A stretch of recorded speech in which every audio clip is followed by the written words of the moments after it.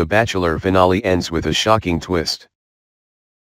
It's the moment Bachelor fans have been waiting for. Colton Underwood handed out his final rose on The Bachelor finale Tuesday night. It was a suspenseful two-night finale for fans after Underwood was dumped by Cassie Randolph on Monday night's episode, leaving him with Tayshia and Hannah G. But in a shocking turn of events, Underwood turned around and said goodbye to both remaining women in order to ask Randolph for another chance.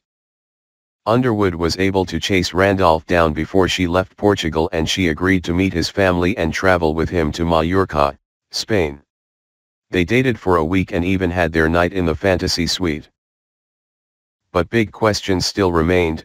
Are they engaged? Did Underwood lose his virginity? Underwood and Randolph did get back together in Portugal and are still together. But they are not engaged, not living together, and just taking things day by day. Underwood did reveal that he recently moved to Los Angeles to be closer to Randolph. As for whether Underwood lost his virginity, he and Randolph played coy and would only say they did what was best for their relationship. Host Chris Harrison took that as a yes. Although fans may have been disappointed that the season did not end in an engagement, Underwood did get a chance to hand out his final rose to Randolph during the live portion of the finale. Sometimes slow and steady wins the race, folks.